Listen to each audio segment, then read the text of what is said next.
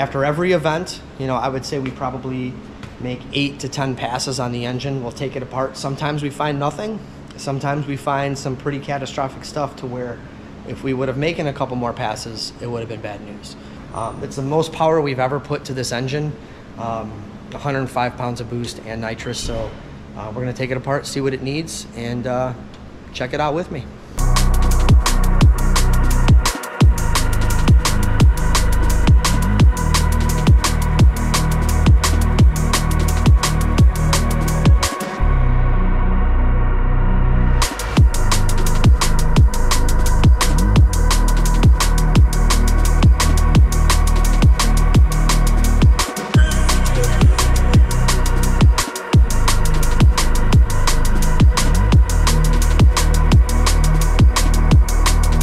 Every time we tear an engine down, we're doing rings and bearings, minimum rings and bearings. And then we basically keep track of how many passes the rods have on them.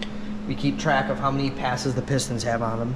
And as long as we're within the service limit, which we've kind of developed over the years of racing, we'll go ahead and reuse that stuff as long as it checks out good and we're within that service limit. So another thing we look at that has especially been an issue is the small end of the rod and going into the piston.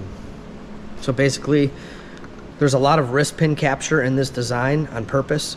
So basically that means that the wrist pin's being captured by the piston and the rod a lot. I mean, there's a little bit of movement side to side, but just enough for oiling and for a little bit of movement of the piston.